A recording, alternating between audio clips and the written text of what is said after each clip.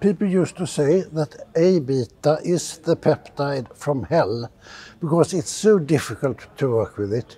It's sticky, you know, and you can't control really. It's difficult to control what you have. And we have been now working since, I would say, 30 years with A-beta, and we think that we can handle it fairly well. So we can make monomers, we can make oligomers of different sizes, and our definition is that oligomers are smaller than protofibrils, and this is how we defined it. So smaller than 75 kilodalton, that we name oligomers, and larger but still soluble protofibrils. So we can make oligomers of different sizes, and we can make small and large protofibrils, and then we can make fibrils. And then we examine 3 antibodies. I will present this on Friday, 3 different antibodies: Lecanemab, Aducanumab, and Gantenerumab, how they bind to these different forms. And we use 3 different methods to investigate binding properties.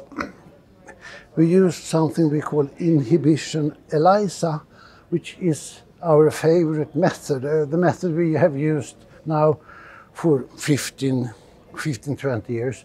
And the antibody and the antigen are allowed to interact in solution at low concentrations, which is, I think this is an important aspect, because then it's a little bit like what happens in the brain when small amounts of antibody enter the brain, and then we can see how this interaction appears.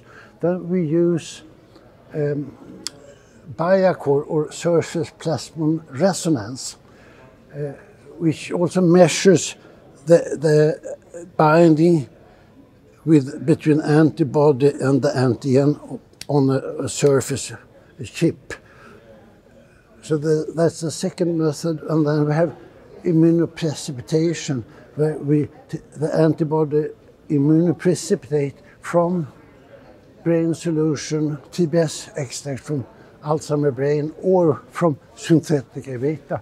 So we can compare with these different methods how the antibodies compare to each other. And I can say that the main conclusion from this is that Lecanemab is the only antibody that has its strongest binding to protofibrils. It has 10 to 15 times stronger binding to protofibrils than to fibrils. Both Aducanumab and Gantenerumab has its strongest binding to fibrils. So that's a difference, the main difference between the antibodies. And we believe that these are pure in vitro test tube experiments, but we believe that this type of experiment also tell us something about how the antibody will behave in clinical studies and when you are trying to treat patients with Alzheimer's disease. That is our belief.